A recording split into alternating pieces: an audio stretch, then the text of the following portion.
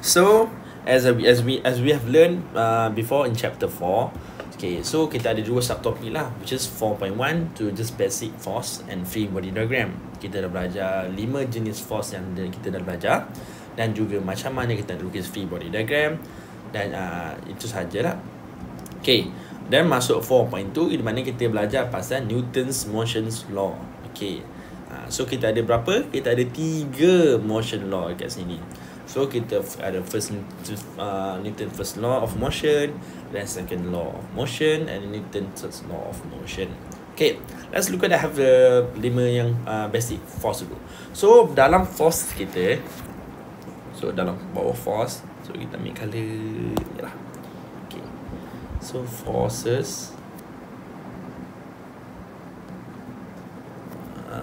okay, tulisan. Okay, for forces kita ada 5 jenis forces yang kita perlu tahu. So kita, kalau kita tengok kat sini, kita ada ambil colour ni. So first force yang kita ada yang memang wajib untuk semua objek ada adalah weight. Okay, formula dia adalah di mana W is equals to mg, di mana G kita equals to 9.81 lah.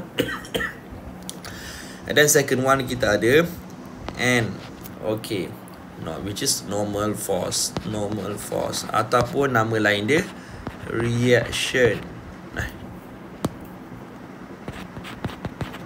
Okay, and then kita ada apa lagi?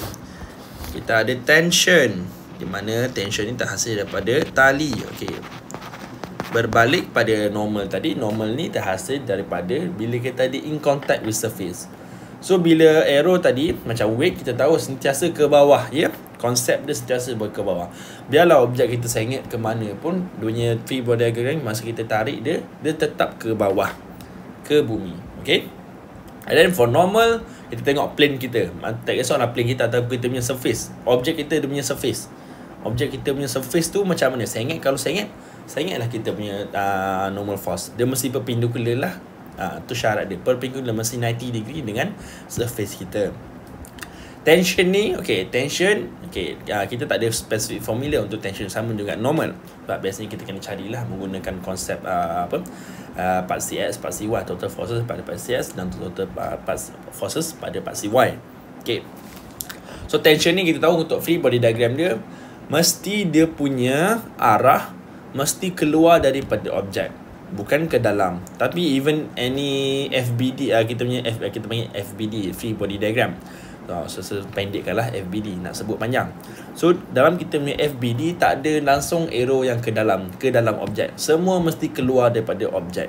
Okay, and then kita ada satu lagi pull. Ni external force biasanya, pull ataupun push punya forces. Okay, lastly kita ada yang kelima, kita ada friction. Okay, di bawah friction pula kita akan ada satu lagi, kita ada dua, sama ada kita ada static friction force, static, dan satu lagi kita ada kinetic. Okay, nama tu sendiri dah explainkan apa itu static dengan kinetic. So static maksudnya tak ada bergerak, tapi dia friction yang menghasilkan supaya friction tu sangat tinggi daripada permukaan tu sangat kasar, menyebabkan objek tu tak bergerak. Itu yang masukkan dengan static friction. Okay, and then kinetic friction yang bila ada bergerak lah dengan constant, sama ada dalam constant velocity, ya. So V constant. So V tu stand untuk velocity. Maaflah awal-awal itu saya cantik kan, lepas tu tak cantik dah. Tu apa je lah, awak nak buat balik, ukir balik cantik. Janji saya dah explain. Okay, so kita itu 5 yang kita perlu tahu. So under friction kita ada 2 lah. So friction, friction satu lagi kita ada formula, di mana kita ada static. Tak buat pula, tak apalah. So ni saya tarik ke sebelah lah ni lah. So untuk static friction kita ada F kecil. Yang ni lupa nak tengok simbol. Ni simbol pull push ni kita letak biasanya F besar. Yang ni tension T besar. Normal adalah N. N besar. Weight adalah W besar. Okay, tu simbol lah, bukan unit. So ini untuk static Fs equals to coefficient times dengan normal forces. Untuk kinetic sama juga formula dia, tukar saja simbol. F kinetic, coefficient kinetic times dengan normal forces. Okay, settle for that one. So FBD untuk friction, untuk bila kita lukis free body diagram, mesti opposite of the motion. So kalau kita punya objek bergerak ke kanan, kalau ada pergerakan lah, kalau ada pergerakan bergerak ke kanan untuk kinetic, sepatutnya dia bergerak kanan, so kita punya arah untuk kinetic friction ke kiri, mesti opposite of the direction. Kalau bergerak atas ke bawah lah kita punya tu, kalau bergerak ke kiri ke kanan kita punya friction kinetic. Untuk static, sebab kita tak ada pergerakan kan, sebab nama pun static, tapi kita kena tahu sepatutnya dia static untuk mana. Dia maksudnya benda tu menahan objek tu daripada bergerak ke bawah ke kanan ke kiri. Itu kena tahu. Sama ada dia sliding ke kiri ke, sliding ke kanan ke, kita kena tahu. Maksudnya itu arah dia mesti opposite jugalah. Sebab memang dia tak bergerak, tapi kita tahu sepatutnya dia bergerak ke mana. Mesti opposite of the assumption kita lah. Okay, itu friction. Okay, settle for that one. Okay, and then 2.2 di mana kita masuk, kita ada Newton first law.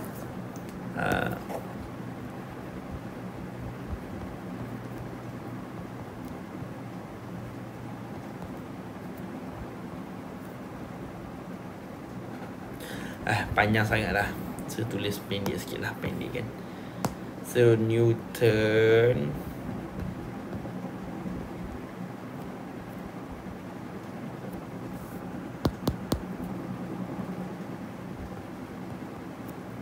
law of motion. So kita ada 3 di mana kita ada first lah, kita ada first law. Ni okay, first law di mana adalah kita objek, the whole objek tu tak bergerak. Keyword dia lah ada sini, static ataupun at rest. Satu lagi equilibrium. Equilibrium ni dia tak guna berkenaan, so tak apalah. Ini pergerakan. Ataupun satu lagi at constant velocity. Ini keyword yang untuk first law, di mana first law ni kita tahu total forces adalah equals to 0. Kita tambah, okay, total forces ni terbagi pada 2 lah, sama ada 4cx equals to 0 ataupun 4cy equals to 0. Tengoklah, ada pergerakan. Kadang macam selalunya dia gabung, lalunya 4cy tak ada pergerakan, 4cx ada pergerakan. Tengoklah mana yang kosong, mana yang tak ada pergerakan. Tapi kalau dia cakap satu lagi, kalau sistem in equilibrium,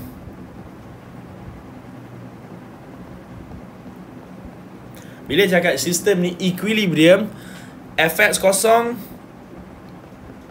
total pada part Cs kosong, total pada part Cy pun kosong. Memang the whole object tak bergerak.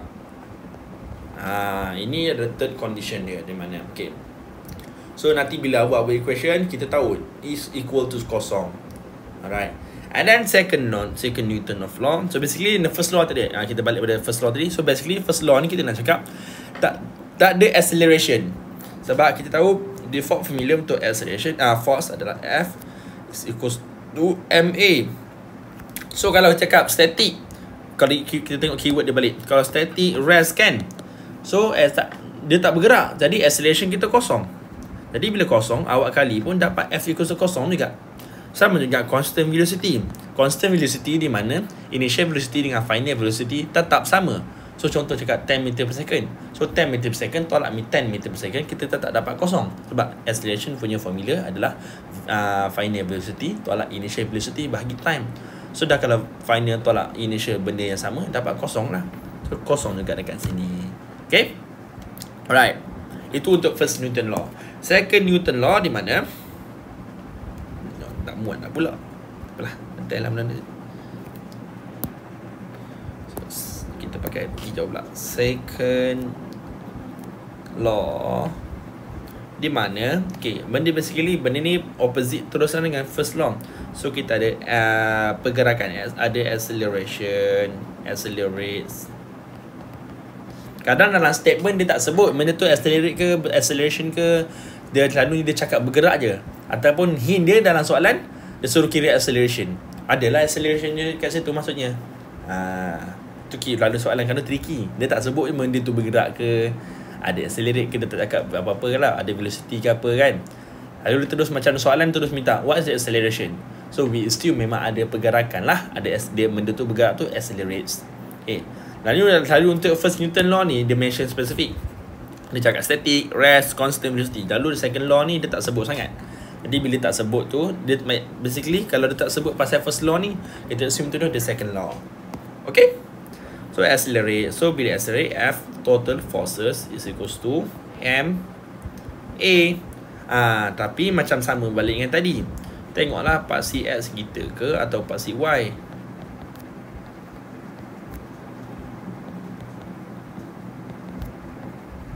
Sebab selalunya kebanyakan situation macam block kan, sliding block kan, banyak pergerakan hanya pada paksi X. Paksi Y kita tak ada pergerakan.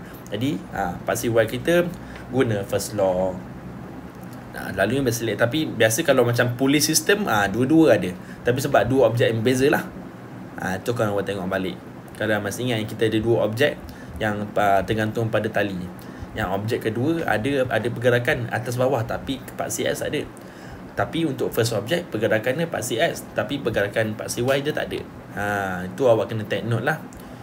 So ingat, lain objek lain dia punya FBD. Kecuali lah kalau benda tu in contact sama, kita gabungkan jadi segi satu pun boleh juga. Okay. Alright. Lastly kita ada ni color je. Bolehlah. Third law di mana benda ni senang lukis terus gambar. So kita ada dua objek in contact surface. So keyword dia adalah in contact. Maksudnya diorang bersentuh, diorang sama-sama sendiri lah. Selalunya ambil lah ayat mana-mana yang sinonim dengan in contact ni, with each other.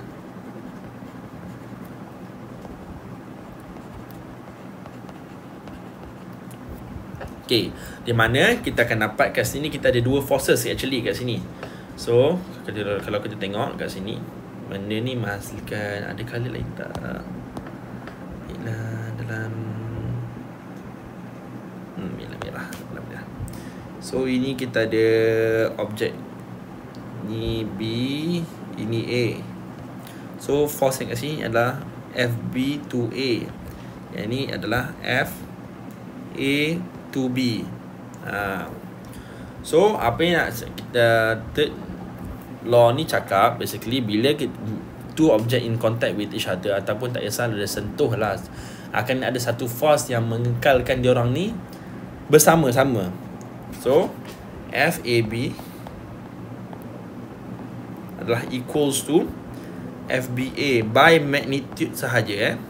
Magnitude maksudnya kalau FAB 200 Newton, FBA pun 200 Newton. By nombor saja, by value saja. Tapi satu akan opposite direction. So in this case kita ambil yang opposite direction, FBA lah. So kat sini negatif kat sini. So FAB is equal to negative FBA. Dia mesti opposite direction. Satu ke sini, satu akan tolak ke sini. Sebab tu macam tu. Sebab tu diorang boleh menghasilkan in contact saja. Walaupun dua blok ni bergerak, diorang masih boleh bersama-sama in contact. Itu dia cakapkan pasal third law. So satu push sini, satu push sini, at the same forces, at the same value. Okay. Tu keyword dia. Tapi at opposite direction. So satu akan negatif, satu akan positif. So kita always assume lah yang positif ikut arah motion. Okay. Ni satu lagi take note. Okay. Mana positif ikut arah motion, follow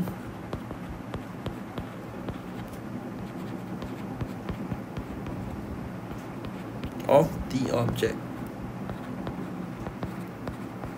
Okay. Kalau tak ni, kalau ada pergerakan lah, with acceleration lah. Kalau tak ada acceleration, positif, negatif, so positif ke kanan lah, right. So negative, left. So these two, if acceleration is equals to 0 ataupun static lah. Ni pandai-pandai lawan, okey, bagi cantik ke apa kan.